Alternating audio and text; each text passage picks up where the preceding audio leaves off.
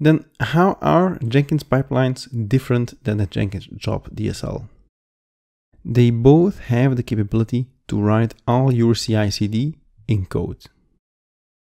The difference is in the implementation in Jenkins.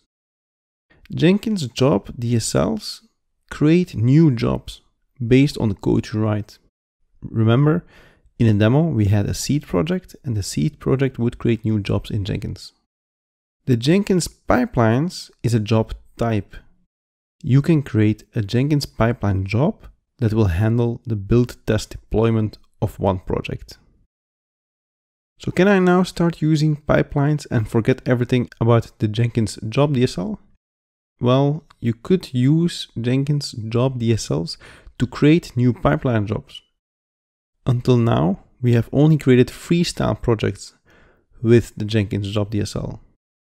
So a freestyle project is just some build steps in a shell that we have used. For instance, we did npm install and we built a Docker.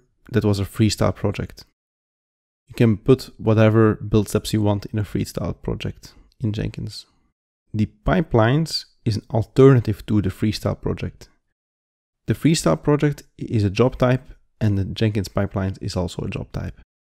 Using this Jenkins Job DSL, we have created freestyle projects, but you could also create pipeline jobs with this Job DSL.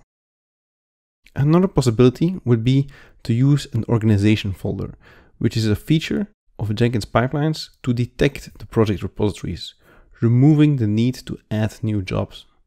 You could use these Jenkins pipelines in a way that you can have multiple repositories in an organization folder, and when there's a new project, Jenkins can detect that and will build automatically your new project.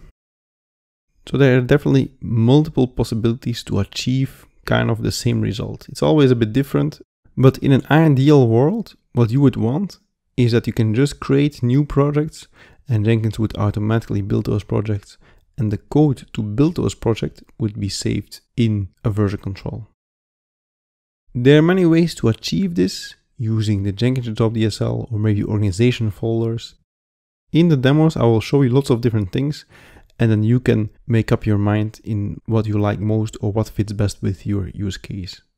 You might have just a few projects, or you might have a lot of projects. You might have microservices, lots of different services that need to be built.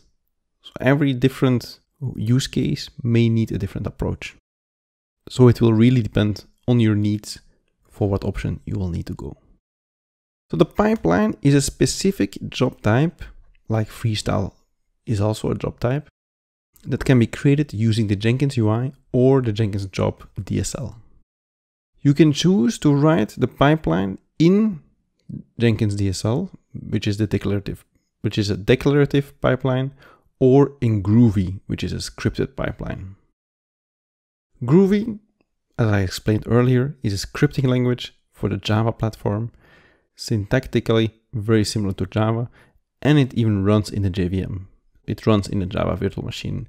So it's basically Java, but then in scripting. Under the hood, the Jenkins DSL is also interpreted by Groovy. So even if you would write the declarative pipeline, it still is in the background Groovy that will go over it.